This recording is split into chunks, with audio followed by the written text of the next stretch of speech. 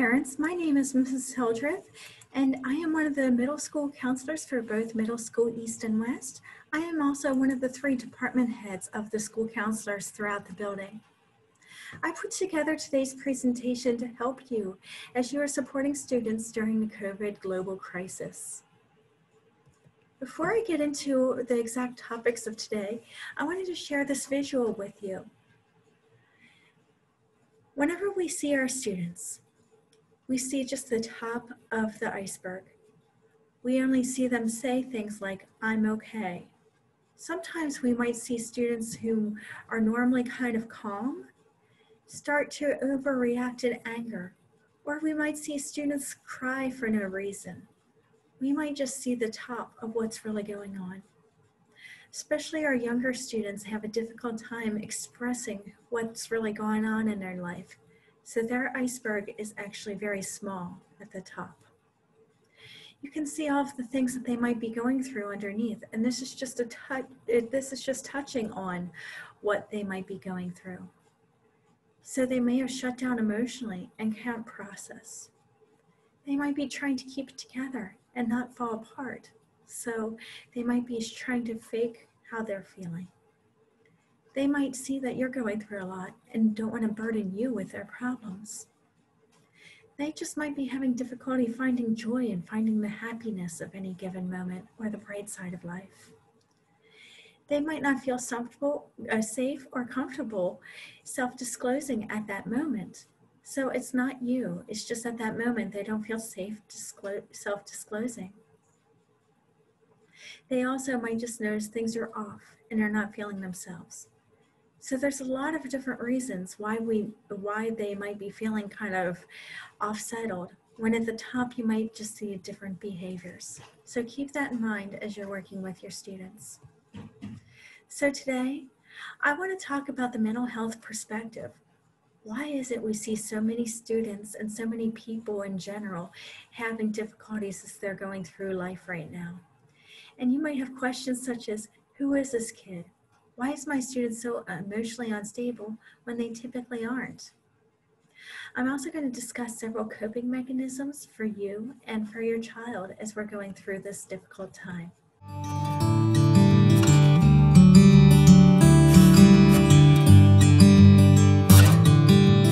Right now, we are going through a world crisis with this pandemic. And we've noticed as we go through different world crises that we might have more difficulties mental health-wise than we did in the past.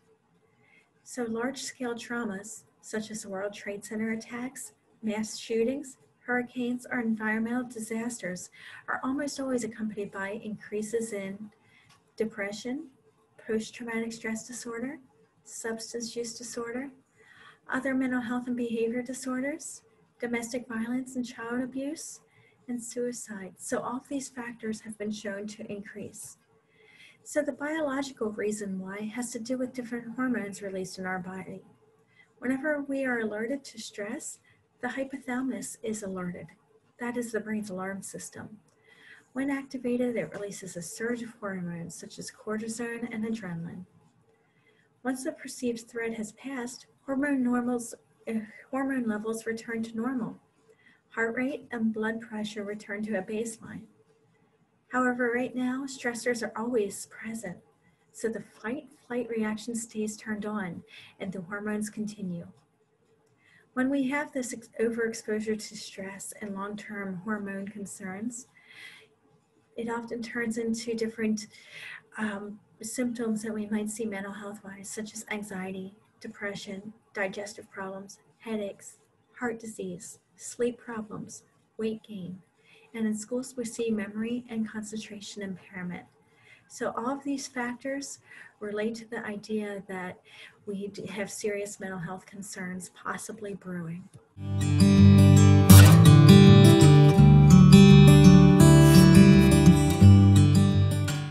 Greetings are very different for students. We all miss high fives, hugs, fist bumps, whatever other ways of touching that students are used to. Students are encouraged now to wave to other students in school or smile through their mask. It can feel difficult for the students to feel connected to others whenever we are 6 feet apart. But remember, physical distancing is a sign of respect. Review that with your students. We can still show others that we are connected by showing compassion and demonstrating kindness. We can send upbeat text, Snapchat, or a note to someone. We can smile and wave. We can say hello. Ask how someone is doing and really listening to their answer. So remind students, though greetings are different, we still have ways to connect with other people. You also are aware that health guidelines are different for our students too. They are required to wear a mask. There's more emphasis on washing their hands. Also, students have to be aware and monitor themselves for signs of illness. Schools are also very different for our students, especially as we're returning to the hybrid model whenever they're in schools themselves. Bathroom procedures are very different for our students. Lunches are very different in that they may or may not be able to sit near friends. And even when they're sitting near their friends, they're spaced so far apart that everybody else around them can hear. There are also fewer desks and students in each classroom. They're not as able to talk to their friends even in passing in the halls. Hallways also are divided by going one direction and then the other. I'm sure we've all felt the idea that so many activities and events have also been canceled or altered as well. So that's another thing that our students are going through right now. They might have had to find new activities or new ways to do their old activities. They might not be seeing relatives or friends as often as what they were before because of worries about the virus.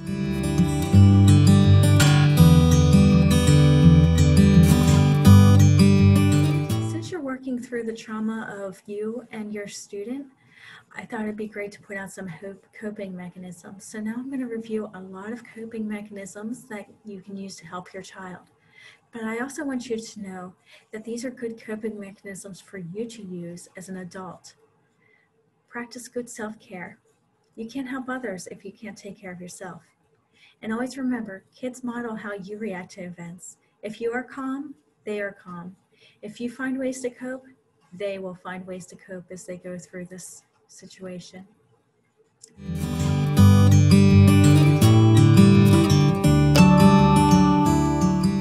It's a good idea to kind of define self-care with our students and with our kids. Self-care means to take an active role in caring for your own well-being, especially in times of stress or change. It's important to practice self-care while socially distancing because things can feel like they're out of control. There are lots of activities that can be related to self-care. Exercising, getting enough sleep, eating healthy, spending time with your family, drinking more water, and lots more ideas. So whenever when your kids are very stressed or anxious, it's good for them to have a self-care toolkit or ideas about what they can do whenever they're really stressed so they can go to that activity. Help them find a comfortable spot where they feel like they are at home and where they can feel like they are relaxed. Sometimes students like to have soothing objects in their hands so they can fiddle with or to hold as they're stressing. Listening to music. Many students are calmed by music of different sorts. Journaling, writing out their problems in a journal. Playing different games, either with others or on their own. Coloring or doing art. There are several apps out there that can help you out as far as finding ways that students can color on the computer as well as in real life. Sports. They could practice whatever sport they are interested in. And also instruments and singing. Meditate and practice relaxation techniques. Meditation is a great way to build self-awareness and manage stress. Find a quiet place to take deep breaths and relax. We have a relaxing room through PV that you might be interested in that has many meditation techniques. Go to bit.ly/PV relaxing room. Finally, for another self-care technique, set realistic goals for yourself. Set long and short-term goals for yourself and place them in an area that you can see them every day. Another self-care technique is getting support from relationships. Have support in relationships at home and at school. And also virtually, you may have many supportive relationships. These supportive relationships will help you to boost your mental health. Finally, don't be afraid to ask for help. Sometimes we can feel overwhelmed, or we might need something and be afraid to ask for help. I'm hoping that you've gathered some ways that you can help yourself and help your students as they're going through this difficult time through the pandemic. Again, I'm hoping that you found why our students are acting this way, why there's such a concern with mental health, and also then some coping techniques that you can use. I'm hoping to put together a couple other videos to help you out as we're going through this difficult transition. And please reach out to your counselors or to anybody else in the school if you feel like you may need some help to support your student through this difficult time. Thank you.